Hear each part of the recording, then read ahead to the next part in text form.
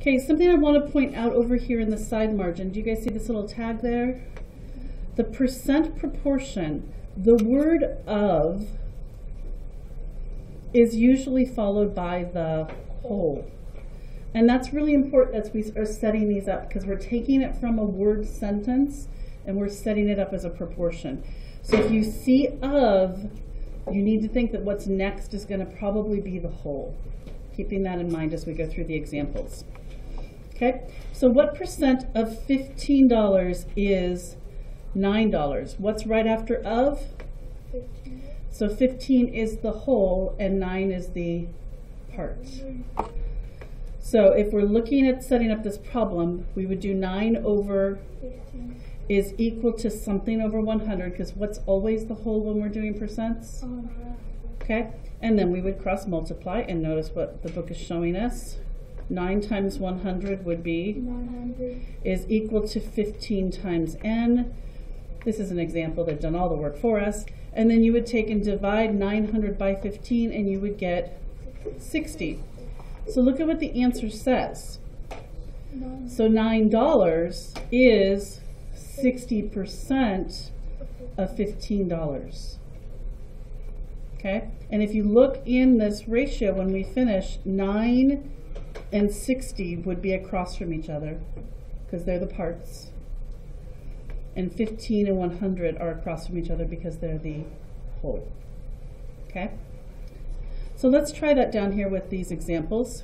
What percent of 25, what's after the word of? 25. So again, we want to be thinking part and whole. What's after this is 25, so that's our whole, is 20. And because we're asking what percent, our second ratio has to be over 100. And you can put whatever variable you want in there. I asked you guys to grab a calculator. If you could please cross multiply, what's 20 times 100? 2000. Is equal to 25 times x. What are we going to divide by? 25. Do 2,000 divided by 25? And get 80. 80%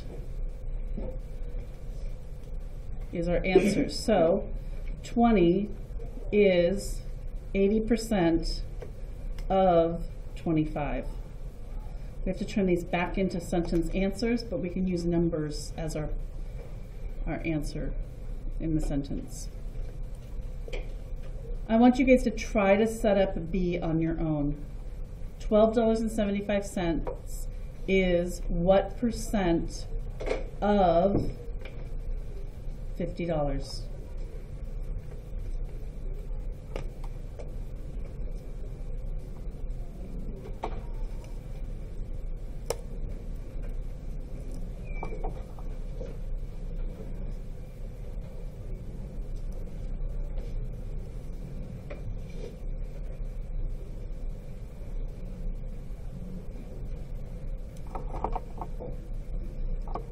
I know my first ratio is going to be dollars, because the problem is asking about $12.75 and $50, right?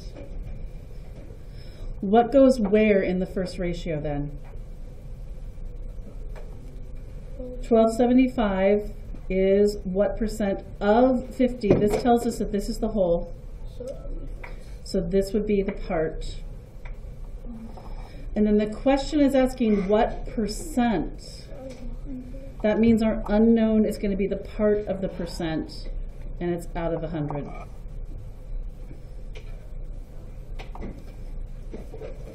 Any questions on setting that up? Okay. Let's look up at example 2. I'm just going to talk through this one pretty quickly. What number is 40% of 120? Well, I see of 120 here. That's telling me it's the whole. And I'm also given a percent here.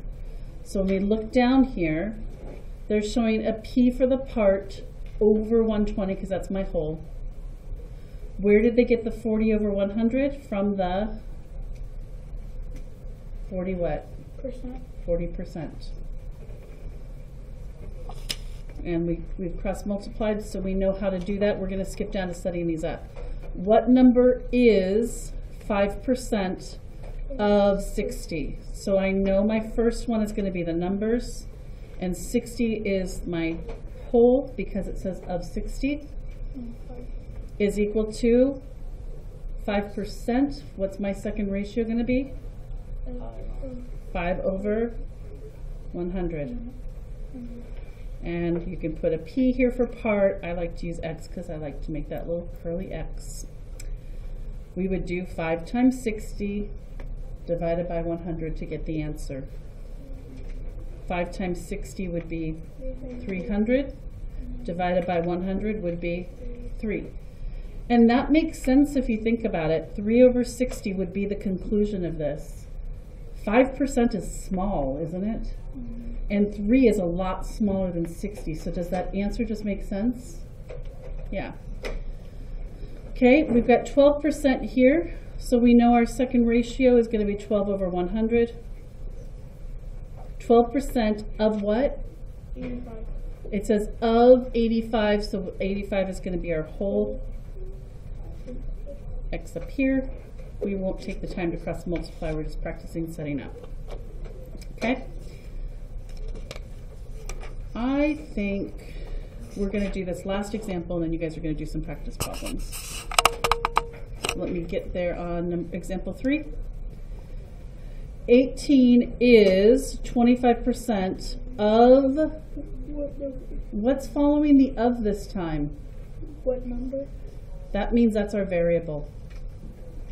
We don't know the whole here because it's saying of what? We don't know what it is, so that's how we're going to set this up. Yes, so we're going to have 18 is the part, and it is 25% of some number. That's our whole. And again, cross multiplying to solve. Let's try these problems down here. 40% of what number is 26? So 26 is going to have to go over our variable. That's our unknown this time. Is equal to what over here? 40%. And how do we show that as a ratio? 40 over 100. We would cross multiply, divide by 40. And let's set up one more together. 84 is 75% of, there's my key right there, of what number? Since we don't know what this is, that's where our unknown goes. What's going to go above it? And it's going to be equal to? 75 over 100. I think you guys are ready for some practice on this now. Okay, so I'm going to have you turn and look at page 124. Page 124 is 1, 2, 3 problems. We didn't do the example that's the word problem, but I'd like you guys to try setting this up. And the example for it is right up above it on this page. Okay, you're still looking for that keyword. Look for the of, look for the what, where's the percent. So I would like you to try to do 1, 2, 3, 4 here, and you can work on this page with a partner, and then come and check your work compared to mine. I'm going to leave mine here up front so you can come and check. And then, that's not all. I'd like you to do all the problems on page 125. So your task today is to get pages 124 and 125 done. 124 with a partner, 125 on your own, and then put your book away and work on ST Math. Questions? Okay, check if you need help with me, okay?